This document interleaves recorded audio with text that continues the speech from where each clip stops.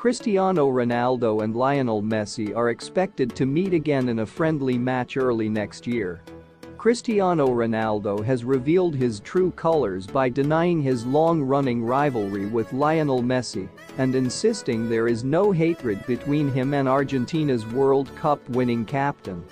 Widely regarded as the greatest player of all time and one of 13 Ballon d'Or winners, the pair are set to meet again on the pitch in a friendly match on February 1st.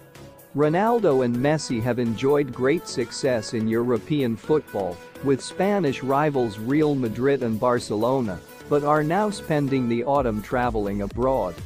After leaving Manchester United, Ronaldo joined Saudi Arabia's Al Nasr in January and became the world's highest-paid player. Messi did not follow his great Middle Eastern rivals and instead hit the MLS with Inter Miami after confirming he will leave PSG at the end of his contract. The two teams will now go head-to-head in a match clearly geared towards reuniting the two stars. But Ronaldo insists that in the long run he has no choice but to respect his rival. The Portugal captain said earlier this year, according to GB News. "Hate? I don't see anything like that. The competition is over. It was good and the audience loved it. People who love Cristiano Ronaldo don't have to hate Messi, and vice versa. I played well and changed football history. The whole world respects us. This is the most important thing. He went his way and I followed mine, even though I was playing outside of Europe. From what I can see he is doing well and so am I.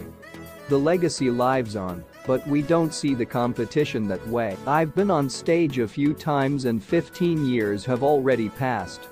I'm not saying we're friends.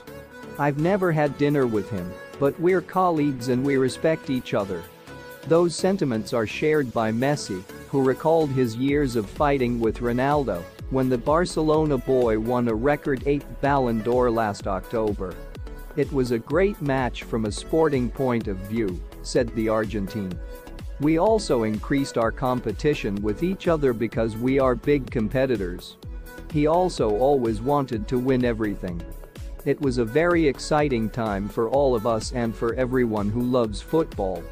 I think we deserve a lot of credit for being at the top for so long. The hardest thing is to stay there. And I was at the top for 10, 15 years. It is really difficult and wonderful to maintain that level.